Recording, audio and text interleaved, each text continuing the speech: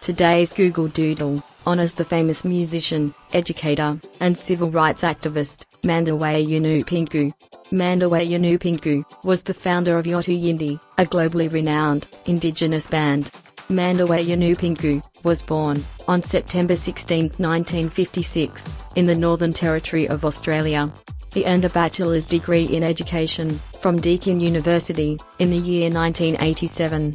The Yothu Yindi band focused on both Aboriginal and non-Aboriginal music. The band also blended traditional music with modern music. Yothu Yindi's first album was released in 1989. In the same year, Mandawuy Yunupingu became the principal of the Yirrkala Community School. Yothu Yindi's treaty was on the Australian music charts for 22 consecutive weeks. Yunupingu was named Australian of the Year in the year 1992. He was well known for facilitating communication and dialogue between the Aboriginal and non-Aboriginal communities. Happy birthday, Mandawuy Yunupingu.